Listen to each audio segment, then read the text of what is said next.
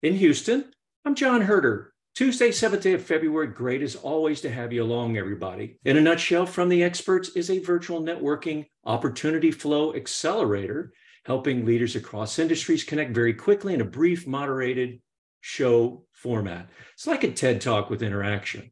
So what's in it for you? Well, I promise if all goes well, your curiosity spark, new ideas accelerate into action, and you may have helped yourself or somebody else solve a problem, make a connection, reach that opportunity faster. Folks, help me welcome guest expert Steve Hughes. He's president and CEO of HCS International. Steve has more than 40 years of supply chain experience in the automotive aftermarket industry and ocean shipping, working or consulting for some of the leading companies in these industries. He currently represents and advises both the AutoCare and MEMA trade associations, as well as the Federal Maritime Commission's National Shipper Advisory Committee.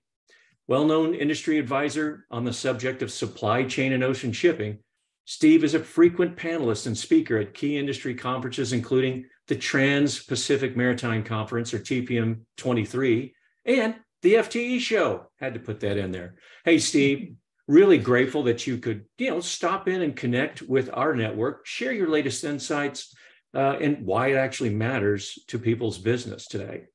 I'll leave it to you. Thanks, John. And thanks for inviting me to share my thoughts today on the FTE show. And thanks everybody for joining us. I'll be running through a few slides to share what we're seeing in ocean shipping and supply chain today and looking forward. One quick note for those of you that aren't in the shipping industry, I'll be using the term BCO, which means beneficial cargo owner. In ocean shipping parlance, whether you're an importer or an exporter, you are referred to as a BCO. So at this point, most people have accepted the fact that the pandemic has turned into an endemic. Even so, the effects of COVID continue to have an impact, albeit waning, on the goods movement system around the world. With that said, even though we're closing in on the end of the biggest supply chain disruption in history, let's step beyond the COVID-related disruption for a moment and talk about disruption history in general. The effects of COVID on the international shipping industry and supply chains around the world have caused disruption beyond even the shipping industry's worst nightmares. Unfortunately, disruption in ocean shipping has been a common theme for many years now. For those of you that may have forgotten or don't know, let's look back at some recent history.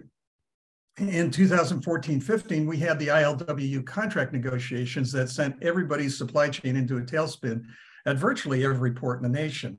And some of you might remember the Hanjin bankruptcy in 2016 that stranded ships and cargo around the globe. 2017 and 18 brought massive issues with space and freight rates due to the chaos caused by the implementation of the Trump tariffs. Now, 2019 was relatively quiet, but then 2020 came along and gave us the biggest disruptor of all, COVID. And here we are 3 years later, and although we're seeing a light at the end, we still aren't out of the woods. As a side note, during the middle of 2021, we had the grounding of the Ever Given in the Suez Canal, which only added to the nightmare. And now we have a war in Ukraine. These are both great examples of how a solitary event, big or small, can upend supply chains. So when you look at it, there's been significant disruption to shipping and supply chains 7 out of the last 8 years. So if you really think COVID will be the last ocean shipping disruption, you're going to see affect your supply chain. You're probably not aware of the 2 or 3 issues that are presenting themselves right now. This is a slide from a website called marinetraffic.com. The green arrows are container ships at sail, if you will. The green dots are ships at anchor, if you can see them. I've filtered out tankers and fishing and cruise lines to give you a clear view of the immense volumes crossing our oceans. In fact, when you zoom in, you will see a much higher concentration of ships. Now, every logistics department should have this as a favorite on their browser to get overall visibility on ports around the world and locally in real time. And for a nominal fee, it can also be used to track individual ships. So container shipping, what's your strategy? Direct with a carrier, NVOCC, Shippers Association, or a hybrid? It's imperative to have a realistic understanding of where your company's shipping volumes place you and the power struggle for space during disruption. So that presents a big question that requires you to put an ego aside and self-evaluate your company. Does your ocean shipping volume support going direct with an ocean carrier? The next 2 points speak volumes to where your company sits in the eyes of a carrier. Depending upon who you talk to, there are between 150 and 200,000 BCOs who ship through our nation's ports annually. Of that, only 3,200 BCOs import 1,000 or more containers a year. Now, typically carriers won't contract with BCOs that move less than 1,000 containers a year. They'd rather focus on the larger accounts. So even if you're able to convince a carrier to agree to a direct relationship, when it comes to a container needing to be loaded during tough times or peak seasons, what are the odds that they're going to service you better or the same as their larger accounts? And to give you a better understanding of where your volume fits in the greater scheme, let's consider the top 100 shippers. The number one importer in volume in North America is Walmart at 930,000 containers a year. 930,000. In second place, a distant second place, is Target at 650,000 a year. Dropping to number 100 on the list is American Honda at 14,700 a year. In general, these companies were booking at contract rates of approximately $3,000 per container from Asia to the West Coast, and having their cargo loaded on the first call, even during the worst times of 2021. During that same period of time, most other companies were paying anywhere between $20,000 and $35,000 per container and still having their cargo rolled sometimes. So understanding your volume and strategic place in the market, you have to ask yourself, what are the choices out there or balance that may allow you to safeguard margins and have a better chance of getting your cargo loaded in both good and disruptive times? Freight terms. What freight terms best suit your business model? Which terms are most cost effective? Depending upon your business model and vendor base, excuse me, this can be somewhat of a rabbit hole, but it's well worth your time to review and understand your options. Excuse me. John, slide please. There we go. So let's take a look at your supply chain. Starting with your value proposition, consider the money, people, and effort you put into your sales department selling your products. The next link in your chain is the purchasing department. Again, consider the monies, people, and efforts you put into that department. Most companies spend a lot of time, money, and effort finding and qualifying suppliers to make their products.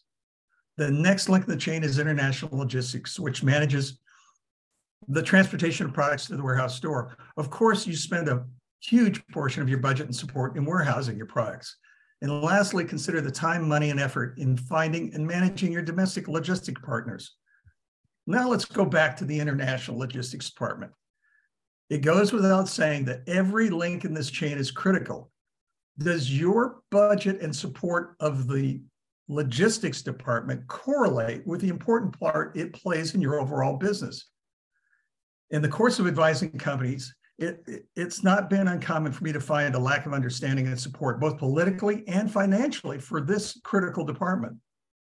The logistics department is every bit as important as every other link in your supply chain. So why do so many companies ignore its incredible importance? I've also seen communication and collaboration between logistics and other departments lacking in many cases. Is there a steady flow of up-to-date information flowing between all the relevant departments, including the C-suite? Does that information allow you to make appropriate and timely, proactive, and strategic decisions? Do the other departments keep the logistics department advised and kind? Lastly, I found an interesting array of people that were in charge of logistics who had no realistic knowledge of the intricacies of running it. Believe it or not, I've seen sales clerks, warehouse personnel, and underqualified, distracted, and overworked purchasing people doing this work. Considering all of the above, given that this department is responsible for arranging the transportation and clearance of your merchandise into this country, do you think your current budget and support of the department is appropriate? Do you think that the right management and support staff is in place?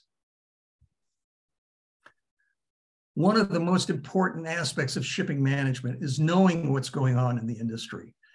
Disruption in ocean shipping makes for a very fluid and volatile problem facing your supply chain. Staying ahead of what's going on in ocean shipping is critical to forecasting and managing risk in the supply chain. just by reading these headlines, you get an understanding of the challenges ahead. So spread between East-West Coast spot rates returns to pre-pandemic level. That's good news. Ocean shippers may pay up for secured capacity despite weak market. Not so good. Fallout from ocean rate collapse to define market status quo in 23. You better find out what that's about. And some recent news, Maersk and MSC, the two largest container shippers, are splitting from their alliance. And then here's a very important one, ILWU sending message to West Coast terminals as contract talks drag on. As you can see, these news stories quite often give an understanding of what has or will hit your supply chain and better enables your team to deal with and mitigate risk, not to mention keeping management advised of future trends. Make sure your team is reading the shipping news every day. A subscription to the Journal of Commerce is a must. It's one of the best sources of information on shipping. Freight Waves, American Shipper, Maritime Executive are a few other great options to start. Education. Making sure your team is educated and up to date is critical. TPM is the preeminent ocean shipping conference in the world, the who's who of shipping conferences, and is not to be missed if your team is to understand future trends in shipping. So is your team attending? And if so, make sure they check out the TPM Academy. It's a great new educational series there. IANA is an intermodal conference. It's also good value for your team. So staying informed on shipping news and attending shipping webinars and conferences is a critical aspect of supply chain and risk management. So do you have a budget for supporting and educating your logistics department? Supply chain and strategy slide. This slide alone could easily generate discussions running the entire day. And even though it's a bit off topic from shipping, this is very relevant to your overall supply chain resilience. So without taking a deep dive, it's important for every company, each and every company, review its supply chain strategies to build the necessary resilience. And as you can see, each one of these choices needs serious research before you even begin to consider such a change. Final thoughts.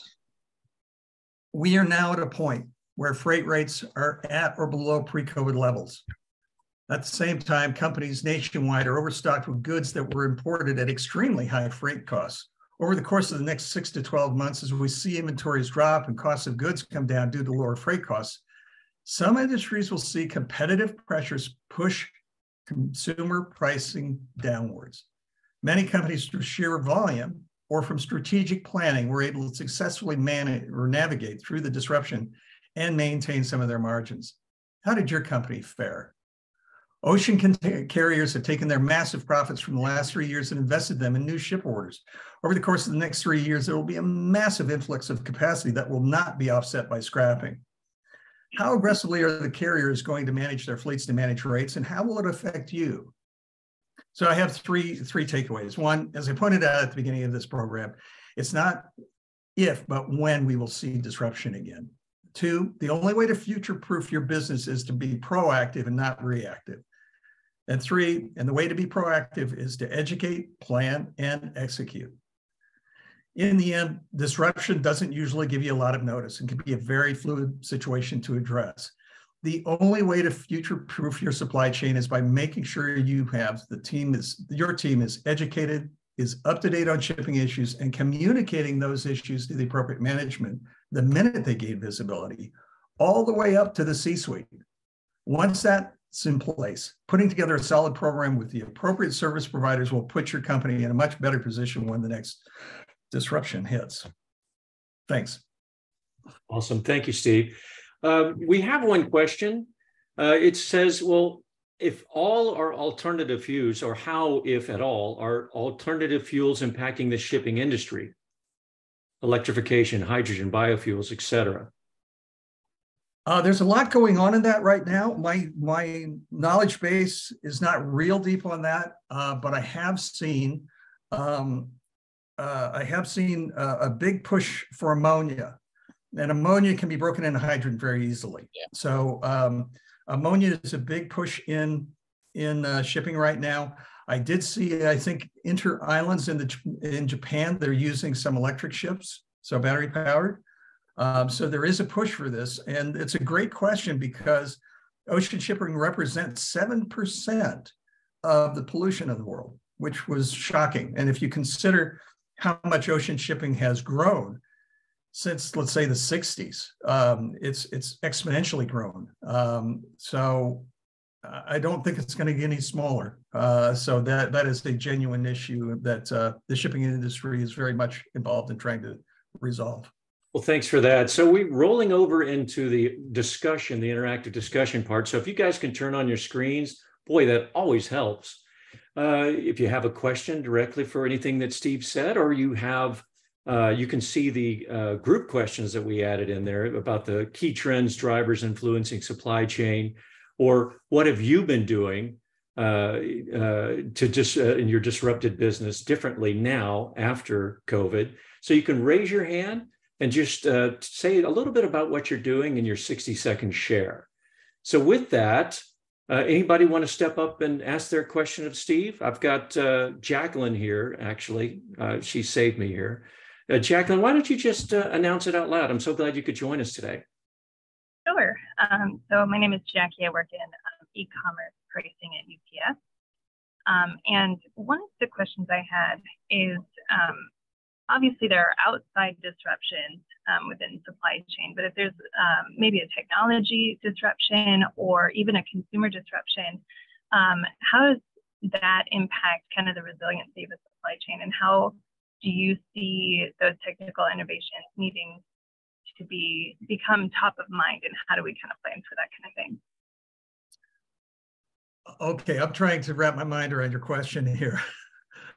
So, go ahead. So I can give an example. So one of the things that we're hearing, well, more broadly in the market, not really from UPS, but is, for example, like if makeup or food has different ingredients, there's ingredient tracking. And so they can kind of trace all of those back to their origins, making sure they're sustainably grown or sustainably sourced, fair trade, and all that kind of stuff. So that level of detail, do you anticipate that kind of disrupting how supply chain resiliency can be formed?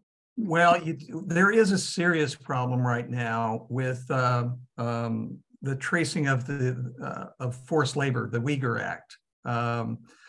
For those of you that are unaware, the Chinese are using forced labor in the Xinjiang, I believe it is Xinjiang region of China, to name just one of the areas that this is happening. And the US government put in a law about, I think it was a year and a half ago, it was signed into law, and it's the Uyghur Act. And basically supply chain has to, the buyers here, the importers, have to have a trace all the way back to the input stage of products for of final goods, let's say. If part of your product, even raw materials I read recently, are sourced from the Uyghur region, CBP can basically seize your shipment. And you're going to have to prove that there was no forced labor used in producing this product. It's a real mess. And this is another subject that could be an all-day discussion. Does that answer your question, Jacqueline, or is that a good example for you? Yeah. So that's one example. I'm wondering too, on a technology standpoint, there's been some idea of kind of a trackable QR code too on like ingredients, so that you can trace that all the way back to sources and anything. I was wondering if you were aware of any other technologies that might be similar in that it's kind of changing the visibility of supply chains for companies. There is so much going on in the data side of supply chain. It's crazy. On the traceability of components from any given industry, it's going to be different from industry to industry, from company to company, until there's a standard. So I can't talk in real depth to all the variations of it. All I can talk about is what's going on in the shipping industry, not as in the supply chain on a granular level, if you will. That's fair. Thank you. So we've got a question from Bill. He says, last year we had a container shipping cost increase from $3,000 to $40,000 for container values from Asia.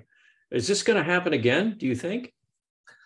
I don't think so. As bad as 40,000 was, it's not the worst I've seen. I've seen them upwards of 58,000. So it's pretty insane. But I don't think we'll have this again unless we have some sort of a massive pandemic again, which I think we're past that, at least for another 20, 30 years, hopefully. You have to consider how it happened. Every company has flexibility in their system or their operating system or what have you to absorb growth to a certain amount. When the pandemic hit, when COVID hit, and all of a sudden the economy got flooded with cash and consumers were sitting at home and started buying stuff, it wasn't a 5% increase in sales. It was 20% increase in consumer purchasing, which completely overwhelmed the ocean shipping industry, because who in any business model would have a growth factor of 20% built into their business model? It just isn't there. And ocean shipping takes tremendous amount of capital investment to support growth. Now, with that said, the shipping industry, which they tend to do, has, in my view, overreacted a bit. New equipment that's scheduled on the order books from the various ocean carriers, on the books right now, they have something like 300 container ships coming into service this year alone. Now, last year, they didn't even scrap. I think they scrapped less than 50 container ships.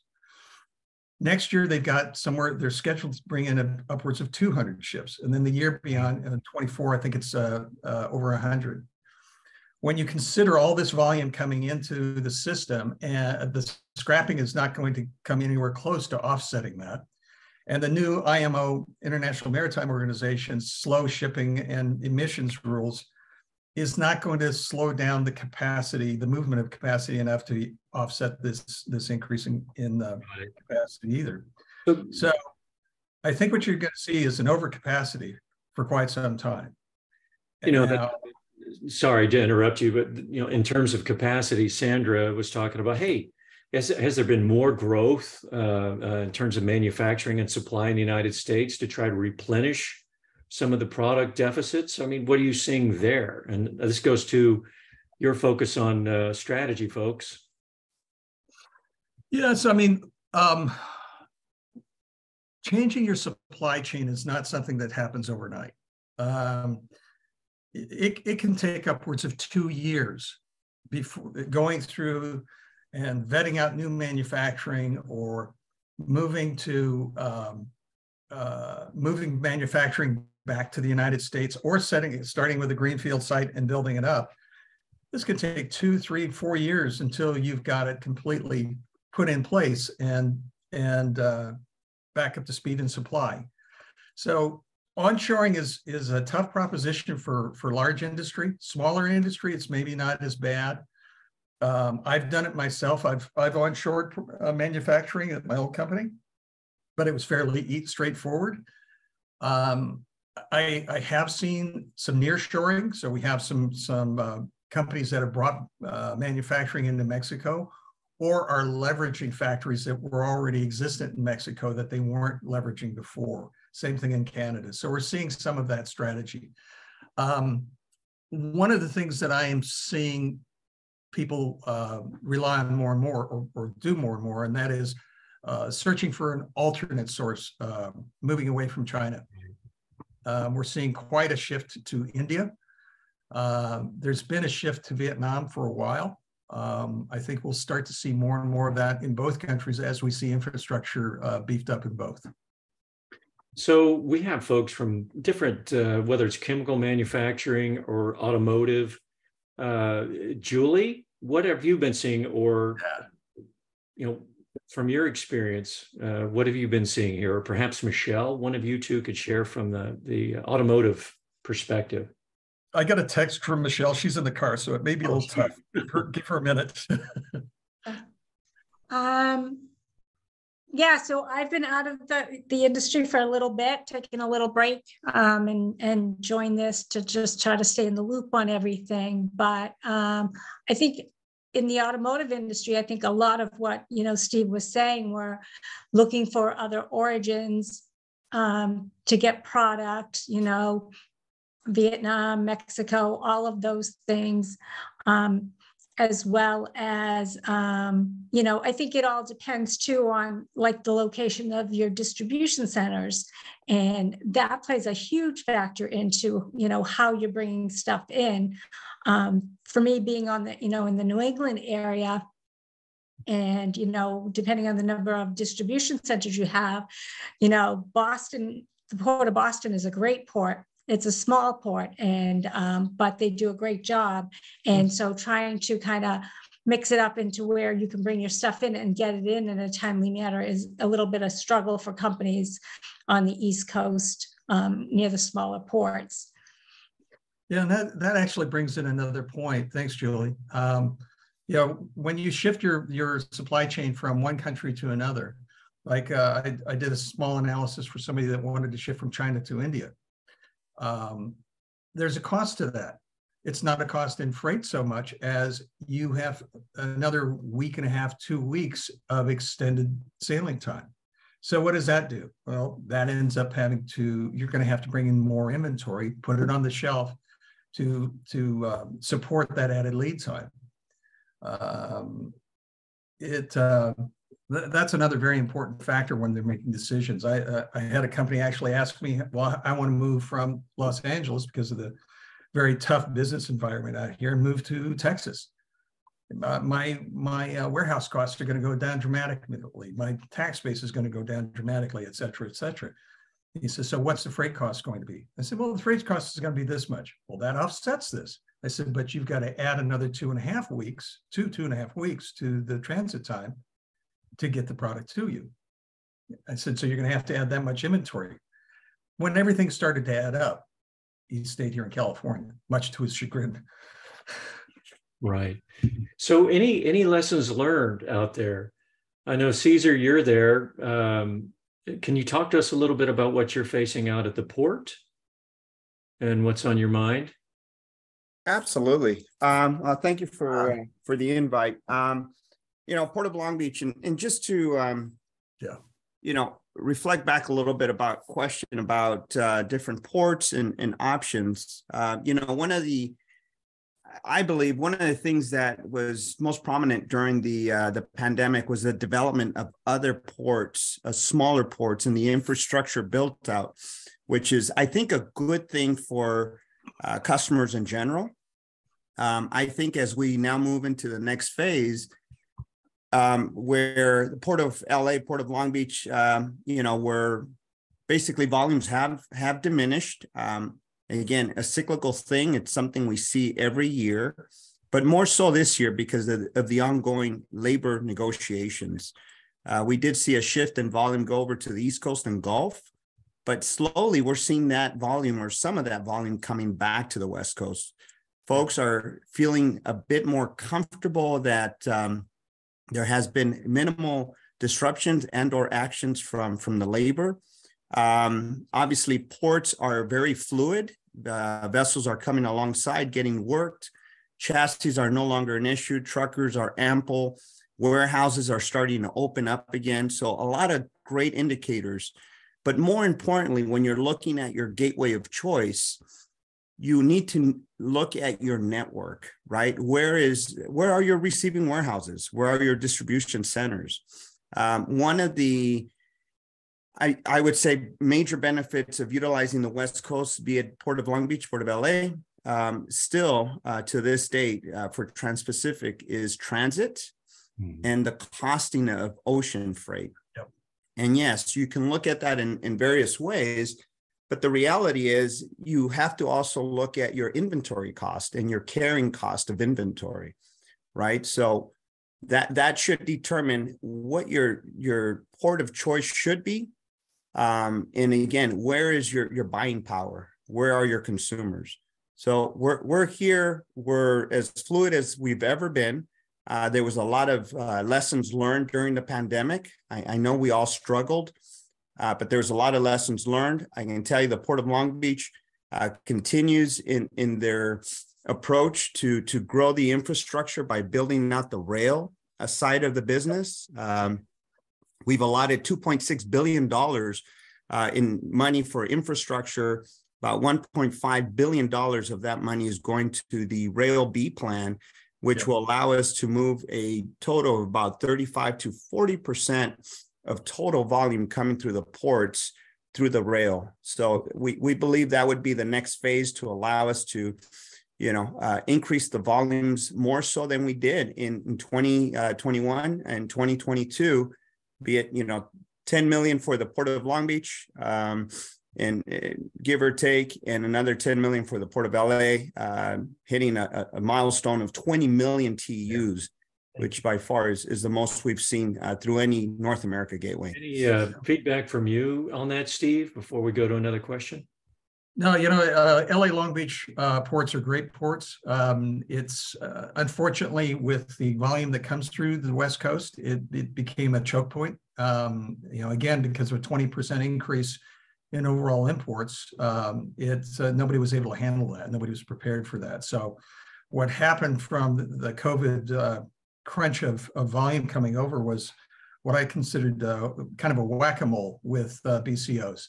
They were looking for the easiest point of entry. So we did see a lot of the cargo shift to the Gulf and East Coast ports to avoid the backlog, which this time last year was 109 ships. Now we've got 0 out in the bay, or in queue, if you will. Mm-hmm. That all shifted to the East Coast for 2 reasons. One, to avoid the backlog here, and also because of the fear of the ILWU and what might be happening or what could be happening. But to Cesar's point, yeah, it's shifting back because there's the cargo is flowing fluently now. There's no issues. I drove by there recently, and I was surprised at how clear the terminals, the decks at the terminals are looking these days. So, yeah. So any other feedback? Lori, I know you're coming from recently moving from Shell over to the chemical manufacturing business. What are you hearing from the HCS team with regards to this? Yeah, actually, I joined this one more to learn, and a lot of what the HCS group, at least for Haltermann Carless that I'm involved with, do are really organized through Germany, and of course, the Troy, Michigan office has a strong office there. Down in Texas right now, we're a petrochemical company and very heavily dependent on rail cars and tank trucks, which clearly, or at least generally speaking, most of that material transfers from the Gulf Coast up East Coast, potentially south into Mexico. So this was really for me to learn. So glad I really appreciate Steve's input and everybody's input here. Thank you. So Steve Sharp, you have your hand up. Oh, you got to unmute yourself. I do. Steve, you said it earlier. The supply chain is like a giant global jigsaw puzzle that can be impacted from a million different directions. I have a little bit different technology question, and that is the sea freight business has been kind of floating out there, the adoption of the blockchain for quite some time. I think Maersk, as memory serves, if I got that right, was kind of alluding to getting to that, which of course opens the door for cryptocurrency and all that other stuff, which might sound like a small deal, but there's a lot of infrastructural technology required to deal with that. Any idea where the landscape is on that these days? It's funny that you bring that up because it's gone suspiciously quiet. I saw a lot of that back 2 years ago, prior to COVID. I saw a lot of talk about it. I haven't seen too much discussion about it. I know there's a lot of various companies, tech companies that are getting involved in shipping, but I don't hear it from the carriers. So I can't speak to it too much. And I'm quite honestly, I'm not an authority on that. So I don't want to dig myself a hole, if you will. That's fair enough. Fair enough. So Rebecca, thank you for joining us. I know you're responsible for a certain part of energy policy. I think that is maybe not the best way to say it, but I'm glad you're here. What are you watching? What's your take from your position? Rebecca Down. Can you hear me okay? Gotcha. Perfect. Okay. So my main role is just monitoring a lot of the policy side on supply chain and how this has evolved, not just post-pandemic, but also in a constant state of flux geopolitically, thanks to the war in Ukraine. And so that has direct implications for the states in which I engage a lot of interaction. So I approach it from a policy perspective, but obviously there's a lot of change happening in that space in addition to the practical field implementation itself. So that's kind of my interest areas in what I look at. Cool, got it.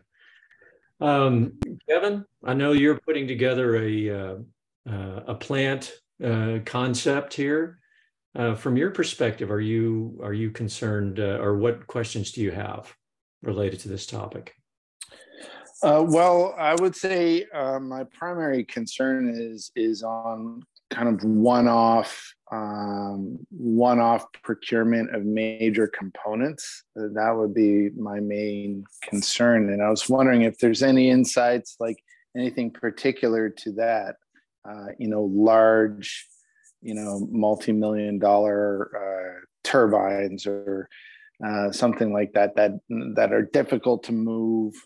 And has there been any kind of specific slowdown in that respect in terms of, the logistics of moving them, for one thing, because it requires, specialized equipment, or, have you heard of these kind of major components, just the supply of them, the supply side being slowed down? I think the entire supply chain has been slowed down dramatically from COVID. Now it is recovering because you're seeing the ports loosen up quite a bit these days. But break bulk, tankers, they've all slowed down because of the backlog. I mean, it was easier for them, especially the tankers, because they can get to they have a separate terminal where they offload or load. But it's still, there's quite a queue, and you know what? That's something that maybe even Caesar could speak to a bit more. But I think there has been a slowdown, but things are moving better. And then I have seen on break bulk or these larger ships that are bringing in something like you're describing. I've seen some huge equipment on some of these carriers.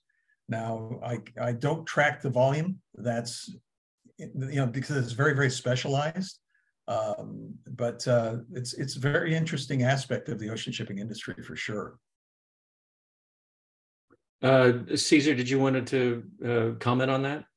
If not, I was going to see if Sergey, I know you work in this space, is there something that you'd like to share in your consulting on the value chain? I can see he's typing down here. He says, no, this is from Sandra, but Sergey, go ahead if you want to. Same with you, Caesar. There's a question, is there a central website, updated information on supply chain showing important ports, main products that have been transported and their origins, timeframes, delays? So it looks like she's looking for some basic flow information. Do you have that, Steve, or Caesar? Maybe you have something that you guys could share? Nothing. Yes, Caesar here. Nothing at the moment. I know, Port of Long Beach is building out the supply chain information highway. Yep. And this is basically a collaborative effort between not only Port of Long Beach, but other port authorities, be it on the West Coast, East Coast, and Gulf, to help provide some visibility. Now we're in the phase 2 of the testing of this program. And really it's providing customers, be it BCO importers, the ability to see their flow of freight through API, EDI transmissions along the way from origin all the way to final destination. And it's us collecting that data through the various vendors along the way. Again, we're in phase 2 now. And in this phase, we're adding BCOs as a test pilot program. But we're hopeful that this will help provide some additional visibility. The data actually will be shared with BCOs directly, and it'll be free of charge. So we're just basically compiling the information and pulling it to provide it directly to our customers. So that's in the horizon, but that's something that we're still working on and nothing current that I'm aware of today. Thanks, Caesar. Steve, any last words before we? Well, I'll just pick up on what Caesar said, and that is, you know, a lot of the cargo coming in, it's proprietary. To find out who it's coming from, what origin port, the type of product, even the vendors, that's it's actually in the public domain. You can sign on to some of these data diving services like Peers to find that information. But if a company has gone to CBP and filed for manifest confidentiality, that information is not there. Well, thank you, Steve. That's got to be the last word for today. Our promise was to keep this in 45 minutes, but guess what? We can continue the conversation. So I put up the FTE survey poll. Would you kindly fill that 30-second survey out? It helps us get better. Reminder that today's post-show notes will actually be out a little bit later today. It'll hit your mailbox, and so take the time to connect with each other. That's why we're here. Next up from the experts. March 7th, Energy Transition Channel, in partnership with the Endeavor Institute, its focus is on clean power, geothermal energy, that is, clean, stable, cost-effective, and that can be delivered in small footprint, built anywhere. Kevin Mullen, CEO Green Quest Power, leads that discussion. Other episodes coming up: S&P Global Commodity Insights, hydrogen pricing analyst Santiago Canal Soria explores pricing model concepts for the low carbon hydrogen and derivatives markets. That's going to be a hot one. Accenture Sustainability Business Architect Team Lead, Sarah Burns. She's coming on to share insights on how companies can most effectively communicate their roadmap to net zero. The communication part, not easy. So with over 800 members, 20,000 followers across 25 industries, the FTE network is growing very quickly, accelerating network opportunity flow for you and your business. Wondering where you fit in? Just learn more about our individual memberships in the FTE Plus for Business on our website at fte.network. Folks, we're out of time. Hey, Steve, thanks once again. I'm really grateful, and for everyone here, for making time to connect and learn on the FTE show. So we'll see you guys next time. All the best. Thanks for coming. Thanks, John.